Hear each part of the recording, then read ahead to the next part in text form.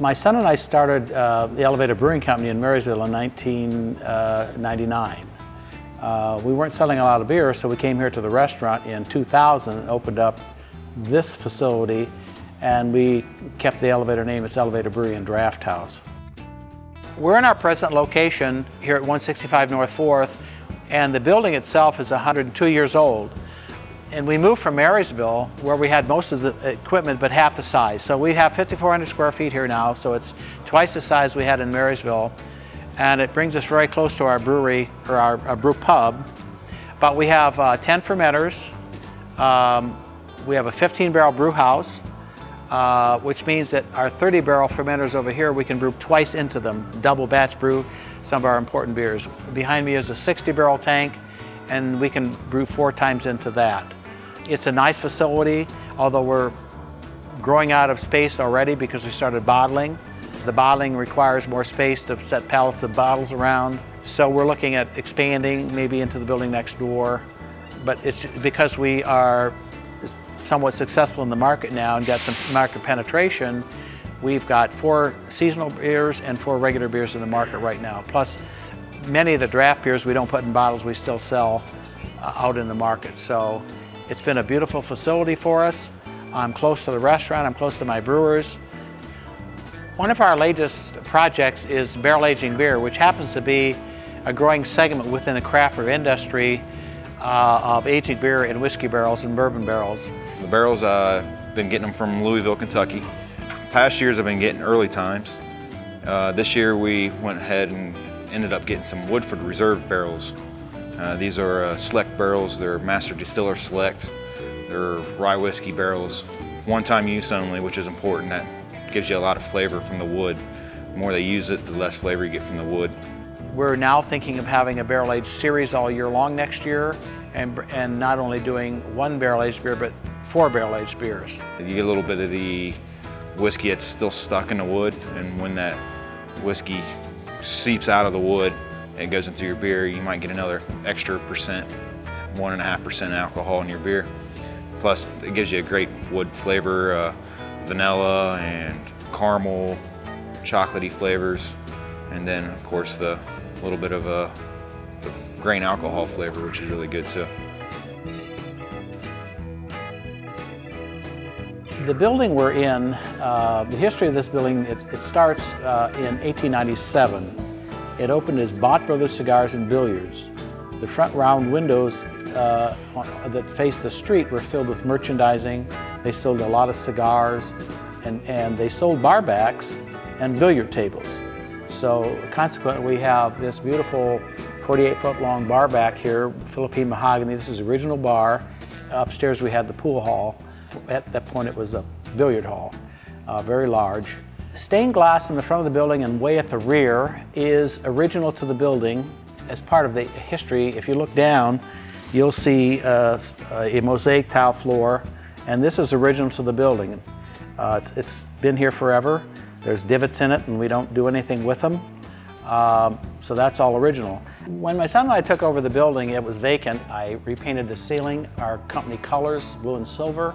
It took me over a month on a scaffolding. I felt like Michelangelo. It really gave it a nice new feeling, especially with the blue neon at night popping off the silver. So I was trying to create a little wow factor when people came in. There was a very large painting, 5 by 12 in the back, and that painting depicts what the pool hall on the second floor looked like at the turn of the century. The food here at the elevator is generally 4-star quality food, and we knew from the beginning that we didn't want to just have pub food. Our signature featured dish is called the rock fillet, and this is a 7-inch hand-trimmed fillet that's brought to you after you've had your salad. It's brought to you on a hot soapstone, and you cook it at table side. We keep those stones in the oven at 450 degrees in a convection oven when they're ordered.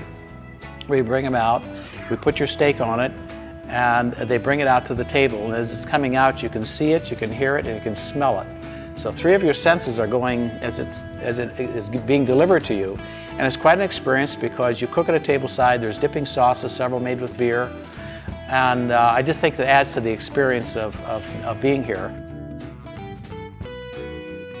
My responsibilities are everything ordering, making sure we got everything we need to make beer, driving the brewers, the production guys, the bottling guys, making sure the beer's always right. All the beers here are mine except for 2 of them. The Doppelbock, which is old school before I got here, and the Hefeweizen, which is also an old school beer. That's still original, but everything else is my beer. The Flying Hydrant Light, it's a light lager. It's like a go-to for anybody who asks for like a Bud Light or Coors Light, any type of light beer. Extra, that's more of a step up, more like a Kolsch. It's light like the light, but it's got definitely some more flavor to it. Mugabe, it's a hoppy wheat ale. It's filtered, it's American style wheat, it's slightly hoppy, it's got a little grapefruit note to it. Pale ale, it's a pretty hoppy beer, popular in the summertime, kind of like a Sierra Nevada. IPA, it's a step up hoppiness from the pale ale, similar, a little more floral. Buckeye Red Ale, it's amber ale, a lot like a Killian's, Nut Brown Ale. It's similar to Newcastle, a little nuttier, more chocolate. Dark Horse Lager, that's my personal favorite. It's one of our darker beers, but it's got a real light body. It's kind of deceiving. Doppelbock, it's another one of my favorites. It's really dark, heavy, high alcohol, chocolatey, coffee, really dark, heavy, rich beer. We have several beer programs here, an MBA program and a PhD program where we have different beers each month. And I mean, we brew a different beer just for each one of those programs. So it's always exciting to try the new beers that we come out with. The MBA program I mentioned is, it's called Masters of Beer Appreciation.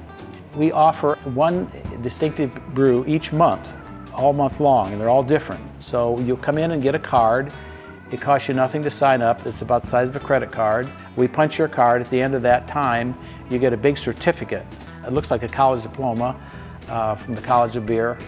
And we've had a lot of fun with it. The PhD program came about because we had so many people that had multiple MBA degrees. So finally we came up with an advanced degree PhD program, which is Professor of Hearty Drinking. And we brew another 12 beers on this brewing system right behind me. It's a 3.5 hectoliter beer plan from Germany. And we do brewing here. It's not a production facility, but we can brew small batches of experimental beers.